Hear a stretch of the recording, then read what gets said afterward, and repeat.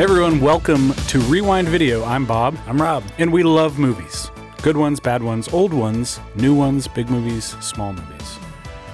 Rob, there are a lot of movies on our shelves that I would have loved to have seen when they debuted in theaters. Yeah, you could have been there. Alas, without a time machine, most of these films I'll only see on my TV at home. I'm not building a time machine. Instead, I come to Rewind Video, where you and I are in charge of choosing the movies that go onto the staff recommendation shelf. Each time we choose a selection of films, we adhere to a theme, and this week's theme is, as you probably guessed, time travel. Going back in time, or forward in time. Or forward in time. I got to tell you, I was looking forward to this theme, and I enjoyed it. I really did. But man, time travel movies break my fucking brain. I feel like I am a stupider person after going through all these films, and it's hard to wrap your head around something like time travel, I think, because it's not really possible. Right. It doesn't exist. Yeah. So you have to make up rules to make it seem like it does. And no time travel movie is just going to be, I've built a time machine, I'm just going to go back in time, and I'm going to live there. Right. Instead, there's all sorts of crazy shit that has to happen, hijinks, time crimes, things like that. I feel like that's an untapped market. There probably is a good book about that. Yeah. Time travel is very appealing, though, because like having the ability to predict the future or change the past in service to your present self is something that like it's hard to not be intrigued by and get drawn in by. It's intriguing, and it does draw you in. I'm more and more, as I get older, feeling reluctant to find it as appealing as I once did. I think especially with some of the movies that we're bringing to the table this week, it just seems like a lot of trouble. Yeah. I guess it depends on what kind of time travel you're talking about, too. And some people have brought up like, oh, would you ever like go back and relive your past? And if it means like going back to being a teenager again, like, no, I don't really want to do that. Yeah. But there is some appeal to like, do something for, if it was in service to my current self, yeah, I would totally be into that. Maybe. But it never works out as planned. Yeah, right. No, never does. I mean, no story I've ever seen or heard of. Do you remember what the first time machine in a movie was that you were introduced? For me, it was the DeLorean. That was my first introduction to a time machine. Yeah. But there's no shortage of different types of time machines. We're going to talk about a few of them this week. But I want to touch quickly on just the logic associated with time travel. It's handled in all sorts of different ways in storytelling. And I'm not bringing to the shelf Avengers Endgame, but I think that it was I want to give it some credit for trying to level set on the realities of time travel. Okay. And dispute a lot of the things that we've come to kind of assume are true about time travel. So the movie suggests that if you go into the past becomes your future, and your former present becomes the past, which now can't be changed by your new future. And I don't know what you just said. Right. I had to rewatch this scene from the movie a couple times in order to wrap my brain around it, and I still don't know that I have. But is that just like some way to like explain the continuity of those movies? Well, yeah. I think that obviously they're making this point to advance the plot of this movie, which is involves multiple timelines. But I don't know that. I've actually never seen it. Oh, okay. Yeah. Well, it's true. It does. But in making this point, they literally in the movie make reference to films like The Terminator, Bill and Ted's Excellent Adventure, and Back to the Future as being like fatally flawed in how time travel is treated. Just because this idea of going back in time to make a change that's going to affect the future is what they're all built on. And I don't know. I think that they're making a compelling case, at least in this movie, and everyone buys into it. But we haven't invented time travel yet. So yeah, I mean, who's to say how it really works? Time is a very, very delicate thing, right? And we certainly respect our customers' time. Which will be evident in the run times of our movies today. Well, we also have rental windows. You have to return your movies on time, and we expect people to be beholden to rules around time. Right. Well, I mean, yeah, there are theories, and actually it's proven that the past, the present, and the future are all really the same thing. But that doesn't excuse returning your videos late. Nope. I just want to point that out. It doesn't. It doesn't. And 3 strikes, yeah. You're out. I've got one question before we get into our picks this week. Yes. If we had a time travel machine in the back room here at Rewind Video, it would be the popcorn machine. Is that what you were asking? That was not it, but I agree with you. Yeah. Would you rather travel to the past or the future? Wow. Probably the past, just because it's like it's a known thing. Maybe I'm not as adventurous. I don't have a lot of hope for the future. Right. Especially when you're talking about something like time travel, because you could just pop into something that, like, I guess, how do you know where you're going? At least if you're going to the past, you can be like, listen, I know that, like, at this point in Kansas or whatever, I can land here and it won't be like a bomb site, Right. In the future, you have no idea. You could be landing right in the middle of a hurricane or something. Or like a void where the Earth used to be. Yeah, exactly. I think when I was young, I used to be eager to travel to the future because it was like, what's it going to look like? What sort of crazy shit are we going to have? But now I'm like, definitely the past. I know what to expect. So yeah, interesting. Well, let's not belabor the point any longer. I'm eager to talk about your first movie, so take us to wherever you're going. Okay, well, I'm gonna start us off with a movie from 1998 called Run, Lola, Run. This is a German time loop crime thriller from. It was 1998 in Germany. I think it came to the States in '99. Yeah. This is written and directed by Tom Tykwer, who's a German writer-director. He wrote and directed Perfume. Yes. Which is a movie you previously brought to the table. Right. Does anybody get eaten in Run, Lola, Run? Not on screen. Okay, sure. Here's the back of the box. After a botched money delivery, Lola has 20 minutes to come up with 100,000 Deutschmarks. It's a provocative pitch. Yeah, and also a very short movie, it sounds like. Yes.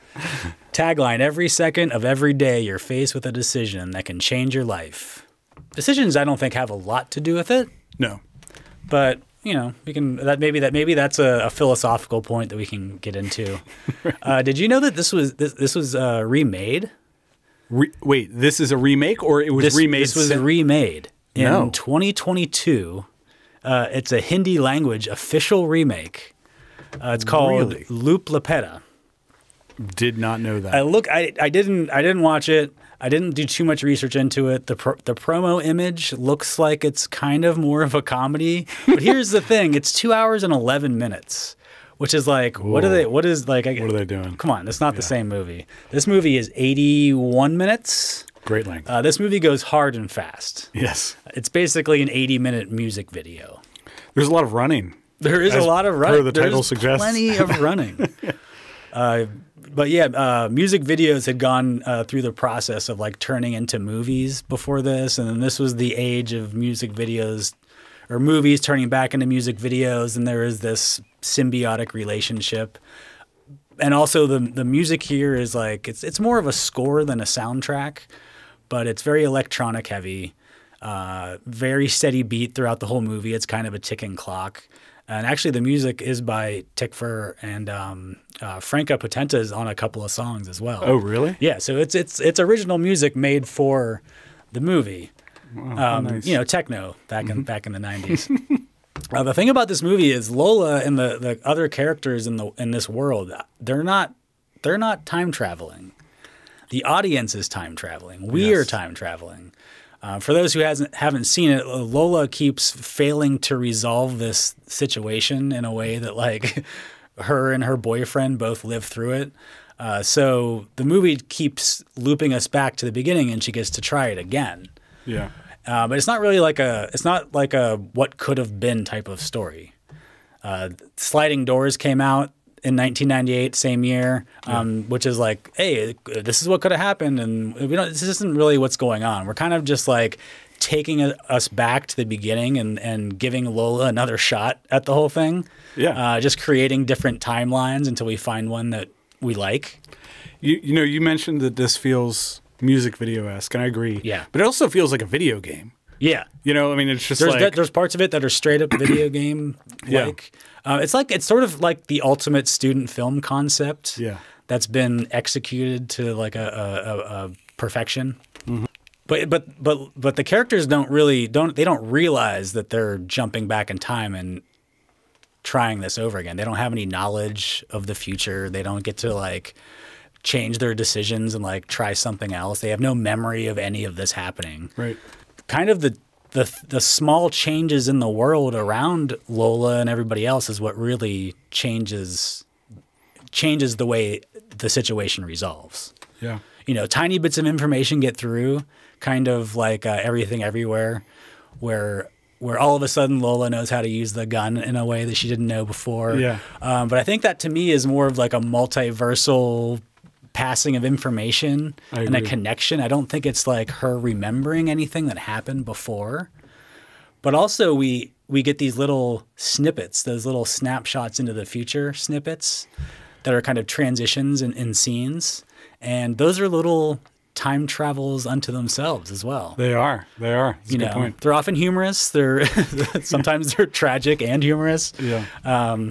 But these random chance occurrences turn into a string of events that can like completely upend somebody's life or lead to great things, or horrible things can lead to the best things in these people's lives. And you can see all of this happen in like a 10-second little like photo clip. Yeah. It's pretty outstanding. But there's also you can also use those to show people who are just completely helpless in the universe. There's that woman who's pushing the baby in the stroller, and we get to see her future changed dramatically. Her connection to Lola is barely changing. Right. And then all of a sudden her life is swinging in these wild directions. Like, based on the way the wind is blowing, this woman is like either a millionaire or a homeless crackhead. Like, it's crazy. But then there's, what's that guy, Mr. Myers and the BMW, who like apparently across the entire multiverse forever and all time, they will be getting in that car accident, right? Yes, that's what it seems. So yeah, I love the perspective that this has on time travel. I think it's the filmmaking really captures time and time travel in a really cool way. It's a fast movie. It's a rush. It's super rad, and so I'm putting it on the shelf for time travel. I remember seeing this shortly after it came out, probably right around the year 2000, and it definitely made an impression on me. I think it was very relevant and true to the time that it was made. It didn't hold up for me as well on a rewatch, and I was trying to determine, was that because I kind of knew how it was going to play out, or did it feel just not as relevant now as it did then? Yeah. I don't know. I mean, I think that it's still definitely worth a watch if you've never seen it, because it's an experience. I think in 1999, 2000, it was something that we had almost never seen before. We hadn't really seen anything quite like that. Oh yeah, you're right. And so it doesn't come across quite as like fresh. Yeah, and there have been no shortage of time loop movies that have come since. And so, yeah, it doesn't feel as original of a formula, but it very much was at the time. Yeah. It doesn't lean on the time loop. You know, it doesn't even kind of really care about that. It's just kind of like, isn't this a cool thing, cool way to make this movie, I think. Yeah. So like, it doesn't really care that much about why the time loop's happening or what is happening even. Yeah. And it's better for it. It would be a longer, more tedious movie, I think, if it was concerned with those things. And no, it doesn't need to be any longer than it already is. Yeah. Well, great pick. I did enjoy going back to it. It's a fun one. So I hope our customers give it a shot. Totally. Well, I'm going to take us ahead to 2014. We're going into the future, but future as it relates to Run Lola Run, the past for us. So the first 2014. Right. The first 2014. And my movie is Predestination. So back of the box synopsis.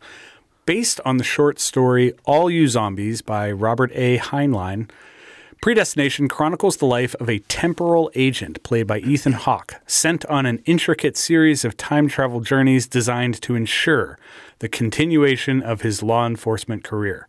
Now, on his final assignment, the agent must recruit his younger self while pursuing the one criminal that has eluded him throughout time. Tagline, to save the future, he must reshape the past. That's a fucking horrible tagline. Right. Put that on any time travel movie. Every time travel travel movie. It's horrible. Lame. It's lame. It is. Now, I'm a big fan of Ethan Hawke. I think he's one of the more interesting actors working today. This is one of his films that I hadn't seen, so I was excited to finally have a reason to watch it.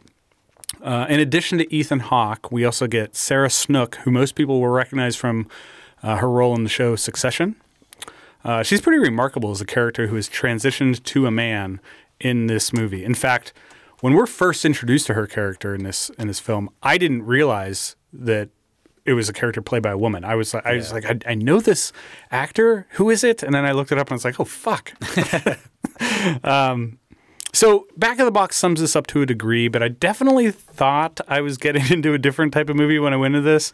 The box and the trailer make this out to be like a high-stakes thriller. Like a crime, like an thriller. Action thriller, yeah. Like Minority Report-esque. How much do you want to give away? I don't know what's on the back of the box. I mean, like, it's almost impossible to talk about a lot of this movie. We're going to get into spoilers. Okay. Let me get through some stuff, and then, because we have to talk about some things. Yeah. Otherwise, there's almost nothing to say. Right.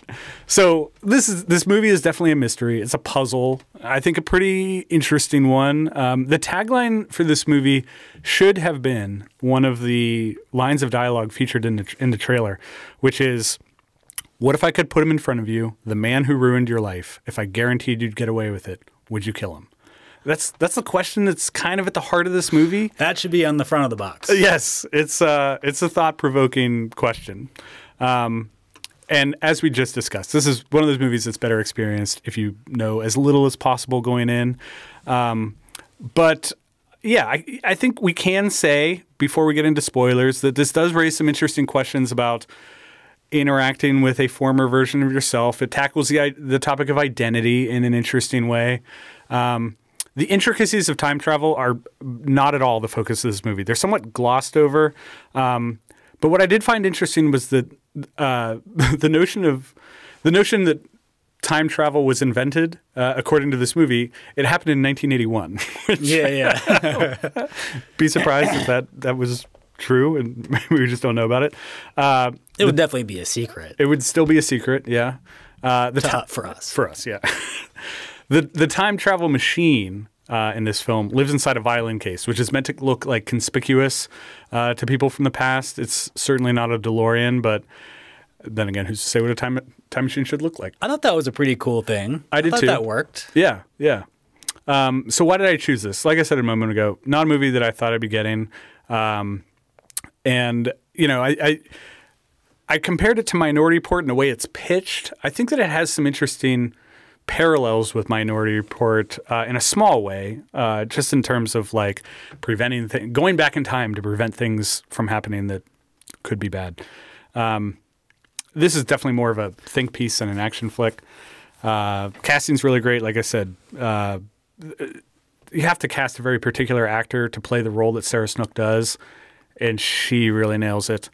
And before we get into spoilers, last thing I'll say is this is another one of those movies, like Surviving the Game and Hard Target, that deals with this idea of taking a person who has no real connection to society and asking them to do a very unusual task. Yes. So let's get into spoiler territory. So if you want to go in blind, and you should, get out now. But there are some things to discuss. Yeah, for sure. This movie has constructed a set of characters and circumstances that allow the main character to fall in love with themselves, and that is a wild topic that I personally don't know how to unpack. But I think that it's interesting to think about. I don't know, like it doesn't make it seem like that should be like a question.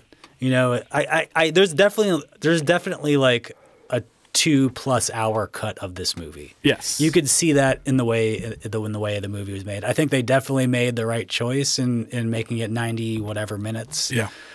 Yeah, I mean, it was just like they're just like at the end of the movie, just like, yeah, that's just like Yeah, there it is. Now you know the story. Yeah. Yeah. And then like I'm in love with a younger version of myself. Yeah. Yeah. And there's nothing weird about that. Credits. Right. The movie isn't interested in unpacking it. It's really just like, and here it is. And my future is as a schizophrenic maniac. Right. Also, right. Yeah. Oh yeah. Those two things aren't connected. Anyway, end of the movie. Yeah. I definitely needed to sit down and think about this one for a little bit. And it throws quite a few twists at you. Yeah. More so than exists in the original book. And perhaps one too many, but it's still, I mean, it all fits together. It does. I feel like the reveal at the end was obvious, like way before. Oh yeah. And I thought they were just going to end it as in like it wasn't quite text, but it was just kind of like understood, he was both characters. He was his own mother and his own father at the same time, and they were just going to like make it quote unquote ambiguous, but then we would all know. Right. But no, then at the end they're just like, it's a surprise, and I was like, all right, okay, whatever. Yeah. And then they didn't make it seem like that was a weird thing. Right. Which it is. Yeah. And also, like, did he have other jobs to do? Like, this is all he was doing, right? I believe so. Like, his entire life is to exist, to create himself and then destroy himself, and et cetera. Like, he only does it once, too. Like, he's not doing it over and over again. Right. Yeah. Yeah. So his only purpose is to become the terrorist at the end of the movie so that the Time Travel Institute can exist. Exactly. Yeah. Because, they really don't spend a lot of time explaining the Time Travel Bureau or whatever it is that employs him. And, as I'm watching this, I'm thinking, boy, I'd like to know more about that. What else are they doing? That's in the 2-hour cut. Probably, yeah. But, I think that also if you reveal that, then it spoils the fact that, it's really just about him. And it's just a love story. Yeah. Critical response for this was pretty positive. It nets out at an 84% on Rotten Tomatoes, 3.6 average on Letterboxd. A lot of praise was heaped, appropriately so, on Sarah Snook's performance. One review that I liked from Letterboxd was from the user Austin, who gave this 4 stars. He said of Predestination, "What?" Yeah. So yeah, with that, give it a shot. It's going on the shelf as my first pick for time travel. And if you like Ethan Hawke like I do, another solid entry. Yeah, it's worth checking out. It's not my favorite time travel movie. I definitely thought it was pretty weird. Yeah. But I enjoyed it. Yeah. It's fun. Good. The guy Noah Taylor, who plays the I don't even know what his role is at the time travel place. Yes. He played Hitler in the Preacher TV series. Oh, did he? That's based on the comic book. Okay. And it is like, I knew I recognized him from somewhere, and I had to look it up. And it is a crazy performance. He somehow makes Hitler a sympathetic character. Good grief. Yeah, and he actually plays Hitler who lives in hell. Whatever. It's the whole thing. Yeah. But it's a crazy performance. He's great at it. Check it out if you're in the TV section of the store. For sure. I mean, he's got a relatively small part in this. He's fine. But that piques my curiosity. He's a very interesting way about him. He does. Yeah. Very, very unique. He also looks like a guy who could play Hitler. Yeah. Maybe it's because he has a little tiny mustache in this, too. Yeah. He's just born with that face. Yeah. All right, I'm going to jump to 2020 to a movie called Beyond the Infinite 2 Minutes. This is a Japanese one-take, micro-budget, time travel sci-fi comedy. Yes. Here's the back of the box. A cafe owner discovers that the TV in his cafe suddenly shows images from the future, but only 2 minutes into the future. Tagline just tells you what the movie is. A one-take time travel sci-fi comedy. It's actually not totally accurate to say that he has a TV that sees 2 minutes into the future. Because he has a set of two TVs / computer monitors that are on opposite ends of a so-called wormhole disturbance. So one monitor can see from the webcam of the other monitor 2 minutes into the past. The other one can see from the webcam of the other 2 minutes into the future. Yes. And so it's not as simple as just like having a view into the future. Right. Which actually gets into the one of the more interesting aspects of the time traveling in this movie, because it is playing with that idea of essentially what we talked about earlier is the past, the present, and the future are all happening at the same time. Yes. We only perceive it moving in one direction because like the Big Bang acts as this like anchor point, and so like because of that we think like this direction is forward and this direction is backward, but it's all the same, you know? Yep. So it's like there's no such thing as up and down if you're not like on a planet. So the two sides of this wormhole video connection give the impression that there's like a past and a future, and like we're living in the present, and these other two things are different. But I think because of the one take aspect to this, it kind of strengthens that idea of like there's only one thing happening, but there's also a past and a future. Yes. Right. In addition to the present. So like we never change perspective. We have that one camera point of view. And so like that's the quote present. But it's not like they don't run into like the future version of themselves running up and down the stairs. No. But this is why I felt dumber after this experience watching movies for this scene, because your brain starts to short circuit after a little while, and that was definitely happening to me. But everything you're saying is accurate. I think it's best to just like give into it. Yeah, let it happen. Just let it wash over you. Because there's nothing about it that's like hard when you. It's nothing about it is like they don't like push anything to where it's like, wait a second, what? Yeah, you know, it's just more just like it's more the layers of it that make it complex. Because like you totally understand, like okay, that's the future, that's the past, and then when they're like, well, then here's another one, and here's another one, and here's another one, then it's like now it's confusing. But really only for the people making the movie, I think. I think for us, we're just like, oh, yeah, we get it. It's the future. Well, you touched on two interesting things there. One is that, you know, when you described this movie to me, I was trying to imagine how you could turn that idea into, you know, a hour and 10-minute movie. And I was incredibly surprised by how they did. And, you know, it expands beyond 2 minutes in a very interesting way. But you know, you teed up the idea that kind of building this out and planning it is a monumental task, especially because of the fact that this is a one-take movie. I mean, it's. I would love to know how they did some of this stuff. Yeah, a lot of planning, I'm sure. A lot, yeah. But speaking of planning, like the time travel in this movie, it kind of shows how it gives the illusion of control, you know, because we talked about like, oh, would you want to go back and travel through time? It's like, yeah, I could if I did, I'd want to like change this and whatever. But like that never is how it works. No. And like, just like in this movie, like every other time travel movie, it spins out of control. And here it happens really fast, you know? Yes. It's a single shot, real time movie that's 71 minutes long. So like there's no time to like dilly dally. Within minutes, our characters are finding out how these TVs work. And then like they're just chasing their own tails immediately. Yes. You know, they think it's because like, oh, we're going to use this to our advantage. Right. And none of it's working out, but they're like, well, we got to do this, like, just to make sure, just to keep this tool available to us.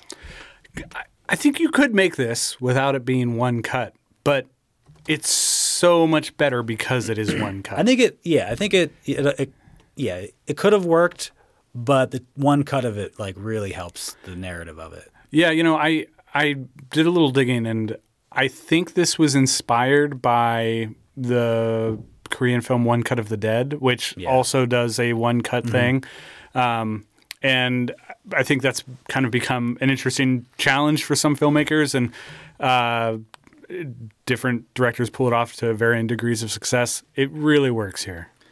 Yeah, it works. It works because of the way the time travel is working. Mm-hmm. It's not a gimmick. I mean, it's a gimmick. It's also a cheap way to make a movie. They shot it on an iPhone. Yeah. But you know, like I was saying before, like it holds you into that so-called present, and while these other futures and pasts are happening at the same time. And I think if you had a cut where it, you know, you change perspective or go to a different character, I think that would kind of like create that little imbalance there that wouldn't necessarily hold you in place. This is one of those movies that after you're done, you just want to talk to somebody about it and you want someone else to see it. So I really hope that our customers pick this one up because it's such a joy to watch. It's just fun. The actors are likable. Yeah. They're all very idiosyncratic. Yeah. They all have kind of like a very unique face or something, like some like way they act or smile or something that gives them the look about them. Mm-hmm. You know, it's kind of like, it's also like, it's a little tiny adventure movie, you know, if you had an adventure without leaving your house, kind of, you know.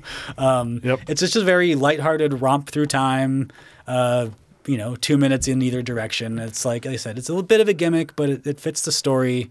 I think it definitely belongs on the shelf for time travel. I agree. And, you know, this is a subtitled movie. It's a foreign film. But I'm always impressed when foreign films can still make me laugh, and this one does. You know, it's billed as a comedy. Yeah. It is a comedy. It works. Yeah, and then in the end, the time police show up, you know, with funny haircuts and stuff. Like, yeah, it's cool. Yeah. Great. Well, I'm glad you put it up there. It's a fun choice. It's not one that was on my radar at all, so I'm grateful that I was introduced to it. All right. Well, from there, I'm going to take us back to 2004. My first, or rather, my second pick is... Whoa! Which direction are we moving in? Yeah. My second pick is Primer. So back of the box synopsis here. Friends and fledgling entrepreneurs invent a device in their garage which reduces the apparent mass of any object placed inside it. But they discover that it has some highly unexpected capabilities. Ones that could enable them to do and to have seemingly anything they want. Taking advantage of this unique opportunity is the first challenge they face. Dealing with the consequences is the next. Tagline here: what happens if it actually works? Which is a great tagline. Yeah. Compared to Predestination, yes. Which has a horrible one. What happens if it actually works? I like that. So this is a movie that does something... Bad things. Yeah, bad things. This does something different than a lot of time travel films. It makes the discovery of time travel, I think, feel somewhat practical, even small, which is not how a lot of movies or stories handle the idea of time travel. I just love the idea of like some guy figuring it out in his garage. Yeah. Which is kind of probably how it would work. Yes, exactly. And for the first iteration of it to be rather minuscule in how far you can go with time travel. I remember seeing this when it came out. In fact, I think I did actually see it in theaters. My feeling upon leaving the theater was not unlike Austin's review of Predestination, which was just like, what? This is a dense movie. It feels kind of like it's in the hard sci-fi category. It's not in no way it cares if you understand what's going on. No. In the sense of the time travel. No, it doesn't care at all. Yeah. Or I think it does, but it's not trying in the movie to tell you. Right. Not really necessarily to try to get that information across. It isn't. Yeah, and we'll get to that in a second. Yeah. But this comes to us by way of Shane Carruth. He wrote, directed, and stars in this. This film was made on a budget of $7,000. It at times feels that way. Yeah. But, Carruth's goal was to portray time travel in a grounded type of way, which I think he accomplishes if your definition of grounded is time travel where there aren't high stakes and, escapades throughout, the past and the present and the future to save humanity. Like I said, or like we just talked about, this is kind of hard sci-fi. It's not afraid to go over the average person's head with technical details. It's also shot kind of docu-style. There's like a fly on the wall feeling to watching a lot of this unfold. I've noticed that like a lot of our movies tonight are very low budget, and this is one of those movies. I think because time travel is like one of those things that it's a non-horror thing that you can throw in a movie that like makes it marketable without spending any money. exactly. Yeah, this I think the docu-style approach works well with the director's more grounded approach to telling a sci-fi story. And yeah, again, to that point, this is definitely just a movie where people are talking to one another. The tension comes from There's some yelling. There's some yelling. Yeah, a little bit of wrestling, just a little bit though. The tension comes from the situation they find themselves in and the friction between the two main characters.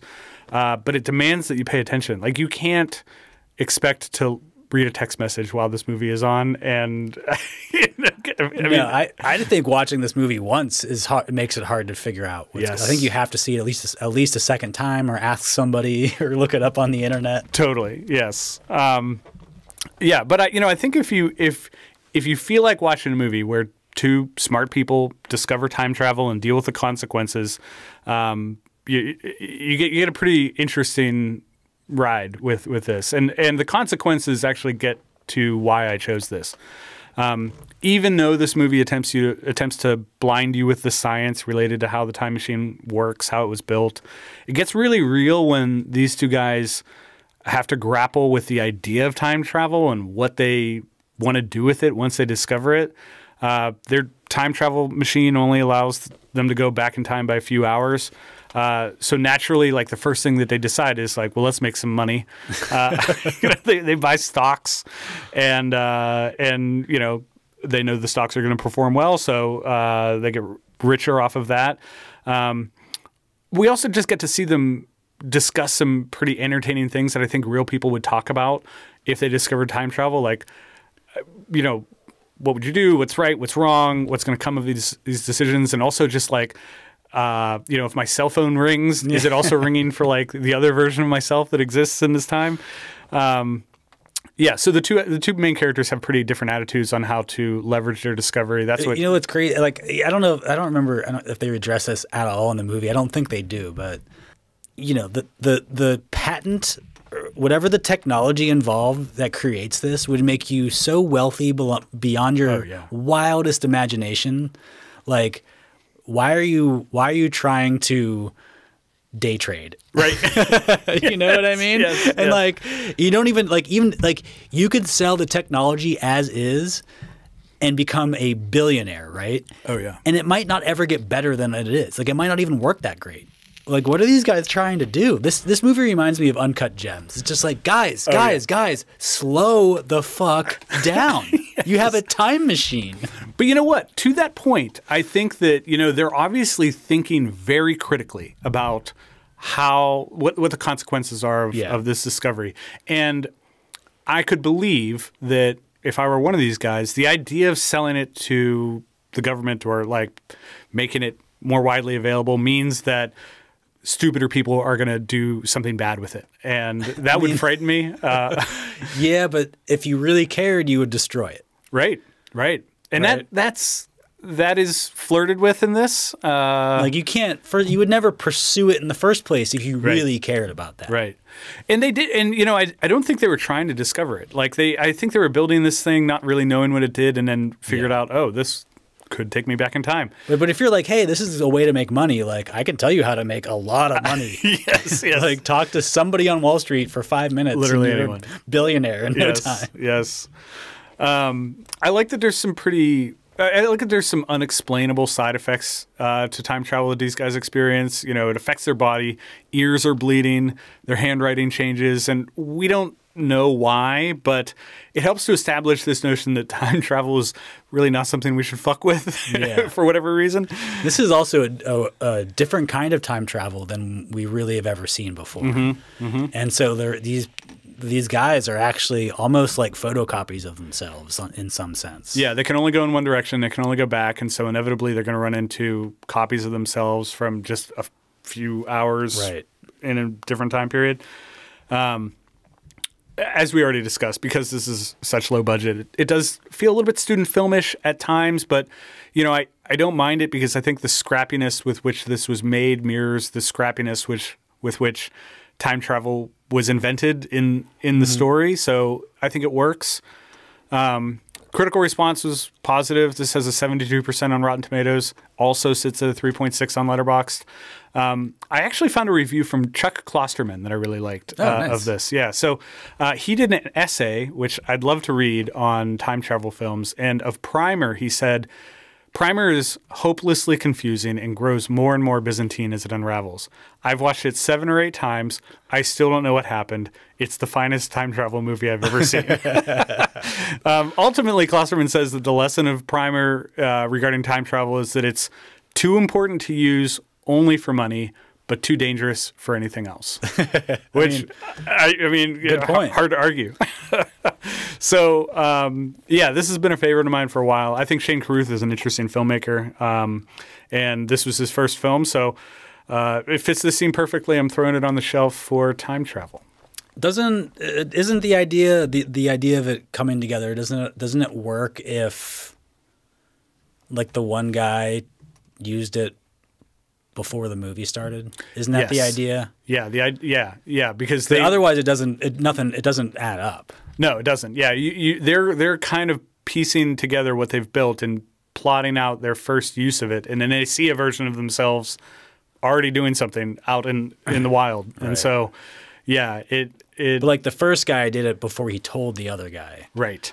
Right. And I think that's the only way, apparently, I think, that it really works. But I don't know. I haven't actually like worked it out on paper, but it's a fun movie. Well, to the point of working it out on paper, if you go to Wikipedia and you really want to understand how this works, somebody has diagrammed what they do, and that helps helps a little bit. Yeah. But it's still a tough one to unravel. Probably makes it more confusing. All right, well, I'm going to take us in a decidedly less confusing direction. I'm going to take us to the year of 1982. 1 year after time travel was invented, apparently. Apparently, yeah. And boy, what did they do some amazing things with it once they had it, according to your film. This movie is called Timerider, The Adventure of Lyle Swann. That's right, singular adventure, just one. Just one. Just one. Fred Ward plays a motocross driver racing in a race in the Baja 100, they call it. Mm-hmm. And he goes past a time machine and travels back in time. Yeah, and that's literally how it. I mean, like the government is building this thing, and he just. Well, we don't know that it's the government. That's fair. I'm not sure. That's fair. I don't remember. Somebody is building this, but they haven't put a fence around it. They have not put a fence around it. They're trying to shoot a monkey back into the past, and they're just like, oh, let's do it out in the desert. Who could possibly drive by? We're 600 yards away from a motorcycle race. Well, Fred Ward is the answer to that question. Here's the back of the box. A maverick motorbike racer wanders into a top-secret time travel research test site, which unintentionally teleports him to the mid-1800s and ends up having to fight violent outlaws for his survival. That makes it sound like the test site had to fight the outlaws. Right, it sure does. The tagline, it's very long. It's a description of the movie. Lyle Swann is a champion off-road racer, but to the people of 1877, he's something very, very different. Accurate. I like to point out that 1877 is not the mid-1800s. Well, no, it's late 1800s. Which is what the back of the box says. Right, right. So the front of the box is different from the back of the box. Anyway, that's pretty indicative of where we're going with this movie. Yeah, right. It's also true of most of the people that write the backs of the boxes for our films are just phoning it in. I mean, this has happened more than once. They don't watch the movie. It's pretty obvious. So they're not paying very close attention. Right. The first credit we see on screen is Michael Naismith Presents. He was the guitarist for the Monkees. Right. Now, they might have been a fake group, but I always thought that they were a pretty good pop rock, like 60s band. We might differ on that, but I thought they had a lot of good songs. I mean, I don't know. I like their top 10 songs. I'll go to bat for. Interesting. I agree that they had a lot of songs. Well, okay, maybe we'll agree to disagree. They sold 75 million albums. Yeah. Can you believe what that means? It's a lot of records. 75 million albums. In addition to being in the Monkees, Michael Naismith, his mom invented liquid paper in the 50s. No shit. Which was the first of the white-out liquid paper. She invented that. And so, like, she was working as, like, a secretary or an accountant in some, like, office, and she came up with this thing, and then they were like, you know, next thing you know, they're millionaires. But he produced this movie. He co-wrote the script. He also wrote, produced, and did all the music for the movie. Feels like it. Yeah. I mean, none of the music is amazing. No. It's a little boilerplate at times, but it's also like, I don't know, it's kind of like cool in like a, you know, in an off the mark way, you know? Yes. It's like a synthy guitar jazz thing going on. Right. But this was definitely a passion project for Michael Naismith. Yeah. It's hard to say exactly what the passion was. But like the first 15 to 20 minutes of this movie are spent watching Fred Ward's stunt double drive around in the desert on a motorcycle. Right. And drive around on a motorcycle quite well. Yeah. I'm convinced that this character is an accomplished motorcycle rider. And we're jamming out to the soundtrack too. It's going on. It is literally going on for 15 or 20 minutes. Yes. Which seems like maybe that was a big reason the movie was made in the first place. You know, Naismith was like, I've got this music. Like, wouldn't it be cool if like this guy was on a motorcycle? It's not the most amazing motorcycle riding, but it's not bad. It's fun to watch. Yeah. There's definitely like a rad bit to this movie. You know, it has like a little bit of a rad quality. It's not quite as slapdash as rad. No. Which is why I think it's not quite as fun to watch. Right. You know? Yeah. Obviously, this isn't what I would call a good movie. It's a little bit like a movie of the week. Yeah. It's pretty low budget. Fred Ward's cool. I mean, Tremors. Totally. Yeah. But like the characters in this are like really only okay. You know, like there's no one to really connect to. Right. And like the main storyline of this movie and the time travel part of the plot are like not connected whatsoever.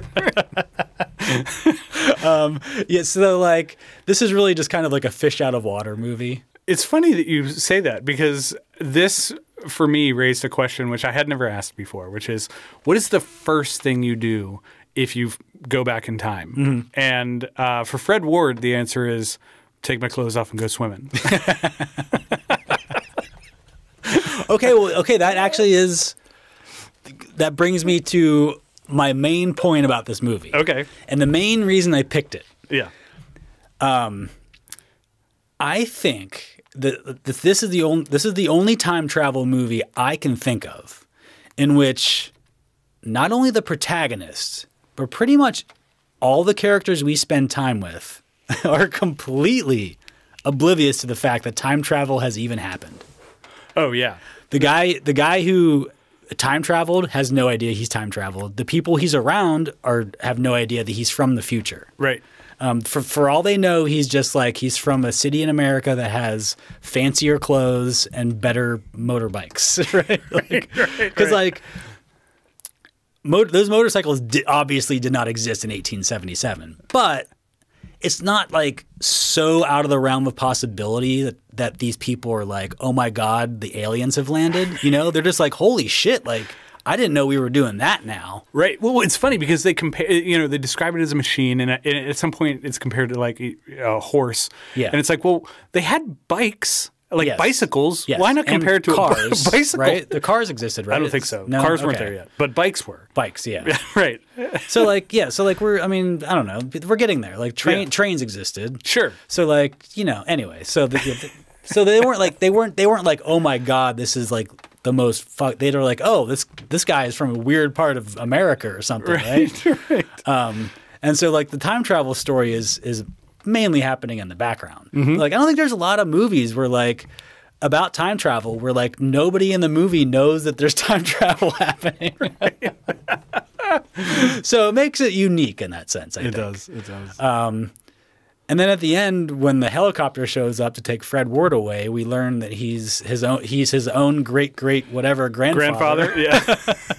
And they just kind of throw that in at the end and like, oh yeah, by the way, I fucked my grandma. Yep. So, Timerider, it's a silly time traveling motorcycle movie. The cheesiness is part of its charm. There's some pretty cool motorcycle riding. A red motorcycle outfit. Fred Ward is Fred Ward. Oh yeah. The music is kind of groovy, and I think it's a kind of a unique angle on time travel and the grandfather paradox. So, you know, if you're looking in the store looking for movies about time travel, check out the staff recommendation shelf. It's up there. You know, fundamentally, I think there's a pretty simple story here, and it makes me wonder if the original script for this was a little bit more, a little less outlandish. And then perhaps the studio was like, yeah, we'll make this. We got to punch it up. We got to make this guy a motorcycle rider. I don't know. To me, I really feel like this was like Michael Naismith going like, all right, man, like imagine this guy who's like he's like a cool motorcycle dude who travels back in time, and he's like a cowboy, but he's got a motorcycle. And then I'm gonna write some cool songs, right? Because he's living in like California in the 70s and like playing his music, and he's living on his monkeys and liquid paper money.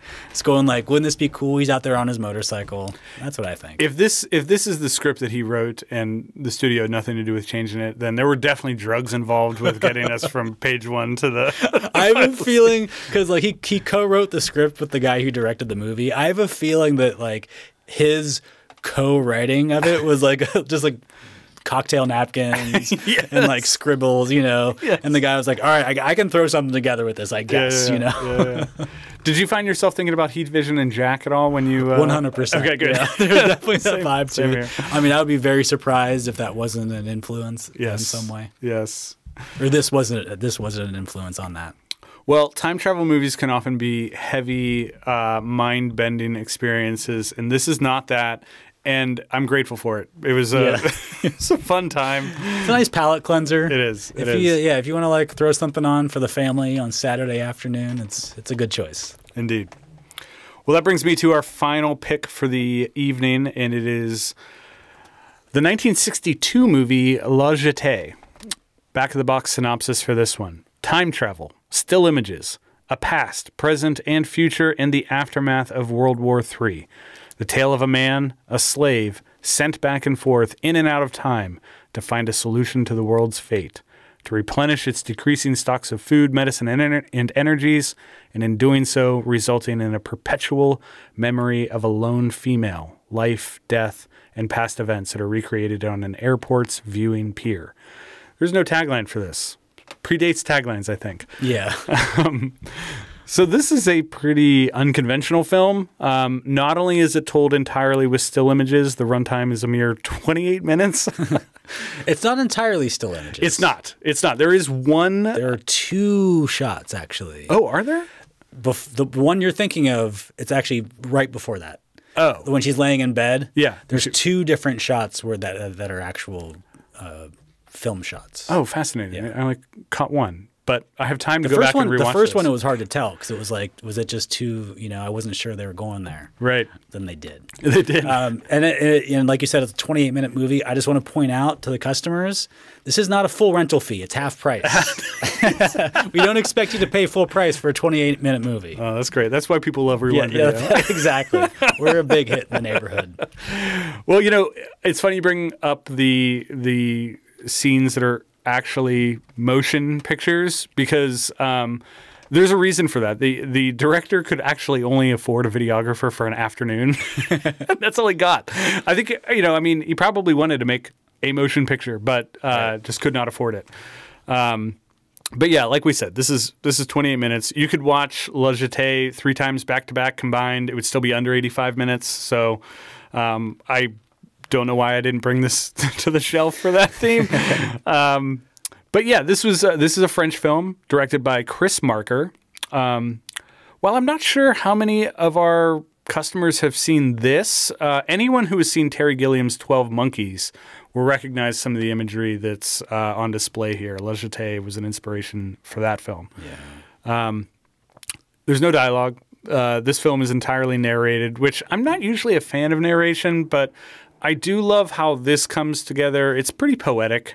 And, you know, it's not narration like subbing in for something. Right. This is like narration is definitely part of the story that we're getting here. Indeed. And, you know, I think it helps to pack quite a bit of storytelling in that 20 minutes or 28 minutes.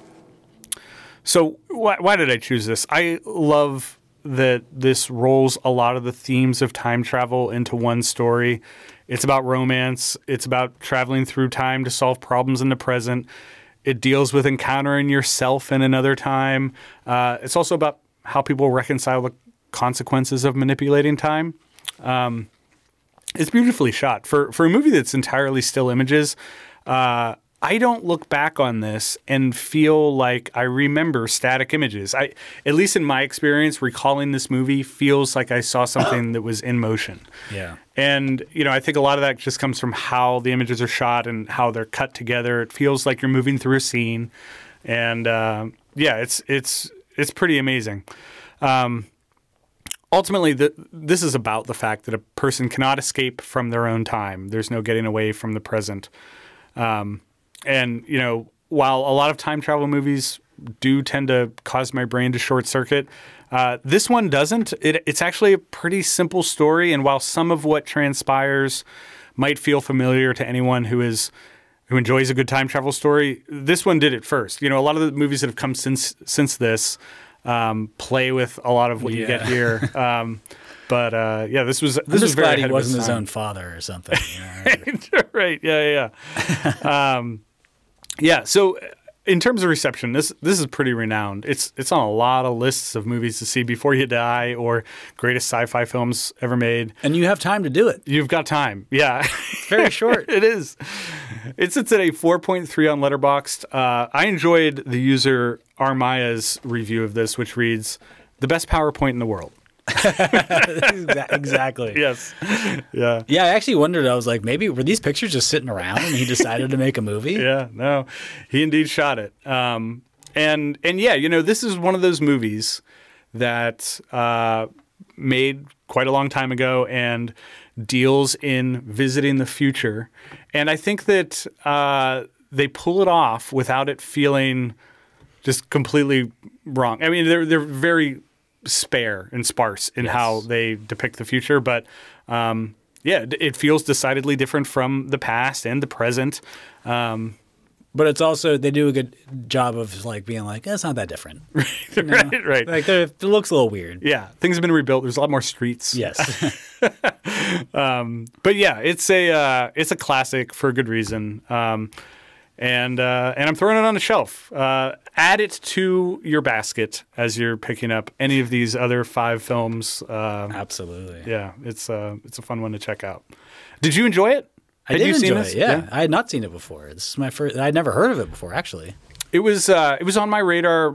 It's a Criterion Collection film, so I was familiar with it from that. But one of my favorite bands, Tortoise, also has a song that is named for this and is apparently inspired by the film. So, yeah, this was kind of on my radar, but I was very late to the game to see it. But yeah, I think it's a fine entry for time travel. So up it goes.